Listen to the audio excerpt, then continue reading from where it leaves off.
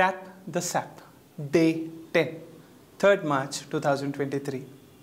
Today, the Lord wants us to be reconciled.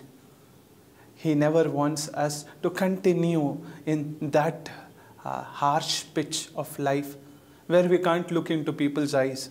You know, it takes seconds for a fight or for a misunderstanding to happen among people. It will also take a second to solve it, but we will never like that second of the solving to happen. For years together, people escape each other, do not talk, and continue the same way.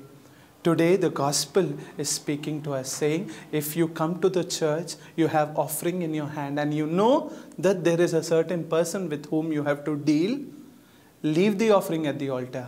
Go reconcile with your fellow person, and then come back and offer. That is the greatness the Lord gives to this one aspect called reconciliation. Reconciliation is very, very important. The Lord says, I am a just God.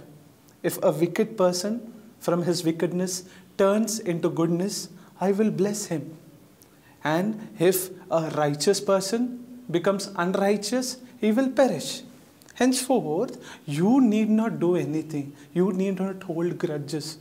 People through their own life dig their own pit or make their own palace. What should I do? Reconcile myself with God. Reconcile myself with my fellow people. Be reconciled is the SAP. And a small tip for TAP is this.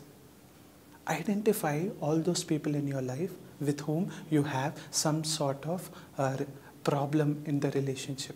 It could be anything. And this season of Lent, 40 days given to you, solve it. Because we do not know how long we live. We do not know the duration of our life. Why would we like to die with all these kinds of relationship broken pieces? Let's solve it this season of Lent. Write it down. Write the name of people with whom you have to solve, and solve it.